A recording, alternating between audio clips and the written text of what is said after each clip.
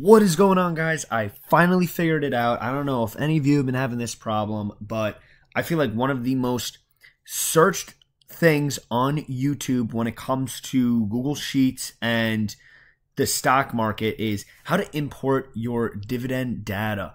You have a stock, you want to know your dividend yield, dividend payout, dividend ratio, and most importantly, when payday is.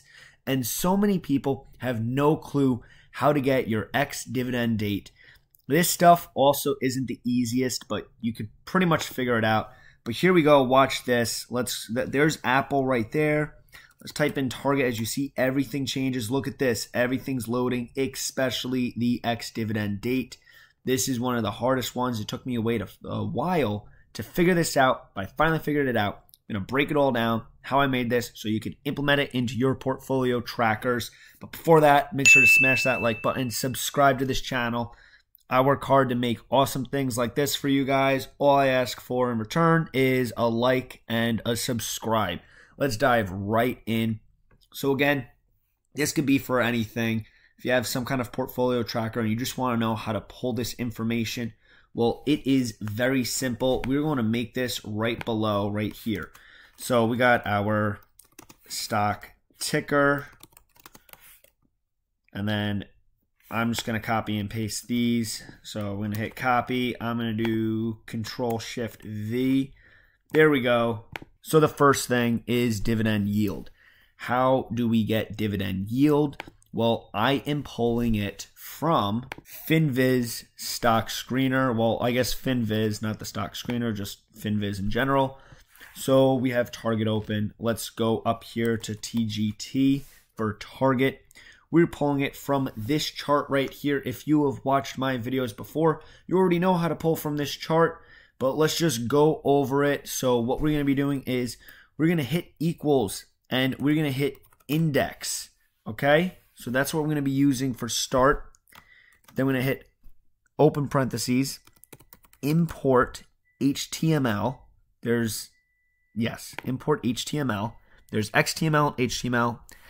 HTML is pulling from a chart, and that's what we want. Then what we want to do is take the actual web browser. So we're going to open quotations. We're going to go here and we're going to copy finviz.com, all of this, all the way before the target. From the H to the equals. Hit Control-C, then plug that into here, Control-V. And at that point, what you want to do is close that quotation. Now the next thing we need to do is hit the ampersand, so Control-7. And what we want is right here A2. So you can click on A2, it plugs it in, make sure that text is orange, hit that comma, and we are pulling, like I said, from a table. So we want to do in quotations, table, so it's green, hit that comma as well. And now what we want is our dividend yield.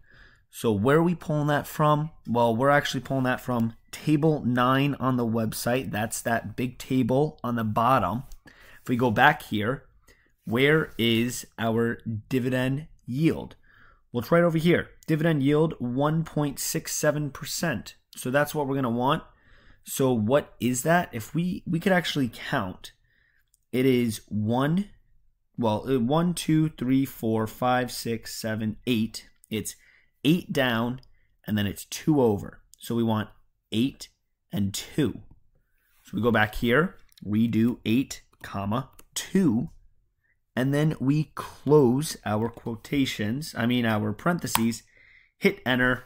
We get an error. Let's see what I messed up on. So we just look at this really quick. I forgot a comma right here. Hit enter. That should work. It's loading. There we go. 1.67%. Now you might be thinking, what's up with the asterisk? Why do I have that? That could also be annoying if you want to try to add that. So say you had the 1.67% and you had whatever, five shares.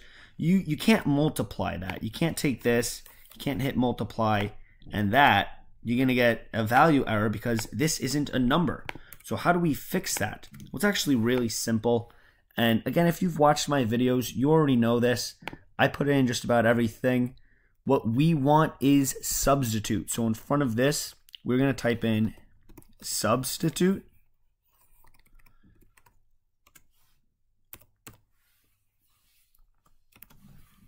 We then want to open the quotation again, and then all the way at the end, what we want to do is comma, open quotations, star, close quotations, comma, quotation, quotation. So what they're saying, substitute, star for nothing, close, and then we want to close our parenthesis again because we have our parenthesis at the very beginning, right? And what we want to do now is multiply it by 1, just so we are sure it turns it into an actual value. And there we go. With this, we now can hit the parentheses, and we're good. That is the first step. That's complete. You can copy this formula. It's in the description, because now for the next 2, we just get to do some copy and paste. So it's going to go along a lot quicker. But the ex-dividend date, we're going to have to pull it from a different thing. We're going to have to learn a new code. So make sure to watch it to the very end. So we're going to paste that in there, and we're going to paste this in there because we already have both. Annual payout. So annual payout's easy because it's right above the dividend payout, the dividend yield. So our annual payout is 2.72. So where are we getting that from? Well, instead of 8, it's going to be 7. Hit enter. There we go. You want to make that a $sign? Go for it. Let's center that. And now our payout ratio. Where's that? It is right over here. Payout 37.7. And that's going to be 11 down and 8 over. So now we know we got to plug in 11 and 8. Okay, so now we have all of that. We'll make that a percentage. We'll center it. And now the last thing is our ex-dividend date. This is the hardest one, or at least it was the hardest one for me. And if you look around the internet, no one knows how to do it on YouTube. I figured it out. Maybe you do know how to do it. Maybe you've seen someone do it before, but I sure as hell had to dig around. So we're going to be pulling from Yahoo Finance. And now you may have seen plenty of videos. If we zoom out here to 100, you may have seen plenty of videos where they're doing the whole equals import HTML, import HTML, open parentheses. They're going to Yahoo. And what they are doing is, here, let's just type in, say, Apple. They're copying all of this, putting that in. So you're only pulling Apple, and you're getting like the table view, and it can't be dynamic because it's not like there's a cell here. So it's not actually hooked up to any cell. I'm not going to get into all of it, but like it doesn't work. It doesn't make it into a nice portfolio tracker where everything can be dynamic and connected to each other. Well, here is the actual answer. What we're going to be doing is we're going to hit equals. The first step is index. And then what we want to do is open our quotations. We want to do import HTML. So import HTML.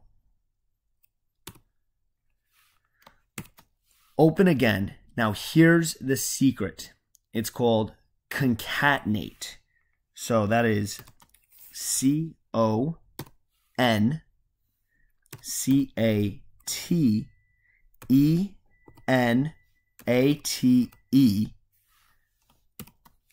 Open parentheses again. This is where we're going to put in our Yahoo Finance, our HTTPS Yahoo Finance, all the way up to quote. All right, and make sure to get the forward slash as well. So we're going to put that into our code. And then we want to close our quotation, hit comma, pick the cell we want, which is A2. Then we want to close our parentheses, hit comma. Again, we're pulling from a table. So we want to do table, close our quotation, make sure table is green. And on Yahoo Finance, we want to pull right here. Here's the ex-dividend date. So there's actually two tables here. So we want to pull from the second table. And this is going to be 2 over, so 1, 2, and then 7 down. So what we want is, like I said, table 2, close our quotations, our parentheses.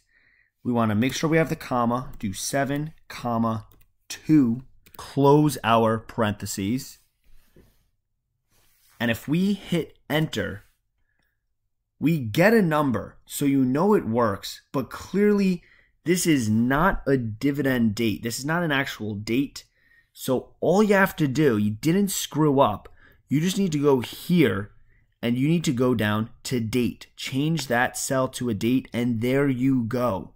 Let's center that, and just to make sure everything works, just to test everything, if we're changing this, all of these are connected to up here. I forgot to put it in down here, so we're just going to delete that. This is just to check everything. Target, let's type in Apple, see if everything changes. Everything's loading. There you go. Look at that. Everything changes. We get our ex-dividend dates. What's another stock? How about Microsoft? That is a dividend-paying stock. There it is. Everything is in line with what we want it to be.